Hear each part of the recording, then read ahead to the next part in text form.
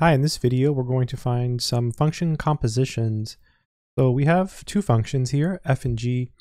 F is a function from this set here. This is the set of all 2x2 matrices into the set of real numbers, and it's defined as follows. It basically takes the sum of the diagonal elements.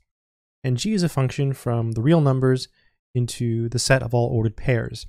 And it takes x and it sends it to the ordered pair 2x comma x squared.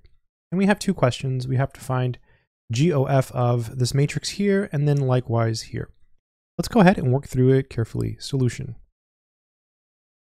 So when we're working this out, we want to work right to left. So this actually is equal to G of F of, and then our matrix here, 1, 2, 3, 4.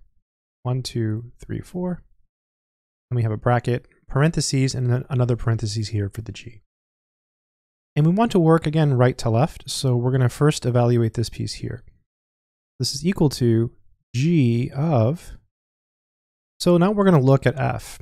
F is basically this function that's defined up here, and again, you just add up the diagonal elements, so a plus d. So in this particular case, it's just 1 plus 4. So this is 1 plus 4.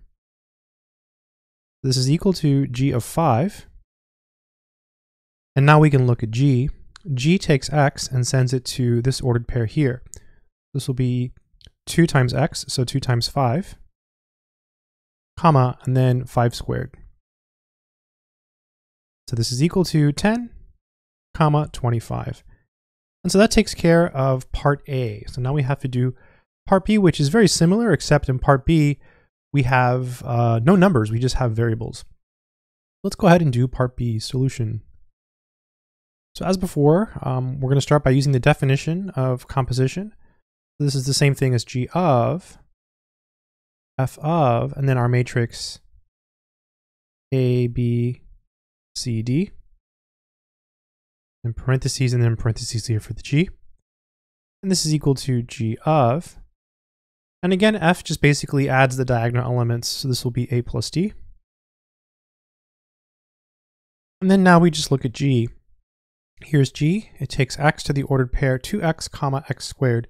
So this is going to be parentheses 2 times x, except our x is this whole thing here. So it'll be a plus d, and then a plus d squared. So a plus d quantity squared. All right, good stuff. And now we can just basically multiply all this out. We can distribute the 2. 2 times a is 2a, 2 times d is 2d. And then here we can multiply this out as well. There's a simple formula. You square the first term, so a squared. You multiply these and double them, so a times d and then times 2, so 2ad. And then you square the last term, so plus d squared. And that would be the answer to part B. So just a simple example of computing function compositions where one of your functions actually takes a matrix and sends it to a real number, and the other one takes a real number and sends it to an ordered pair. So a little bit different from the typical examples that you might see in like a basic algebra class. I hope this video has been helpful to someone. Good luck.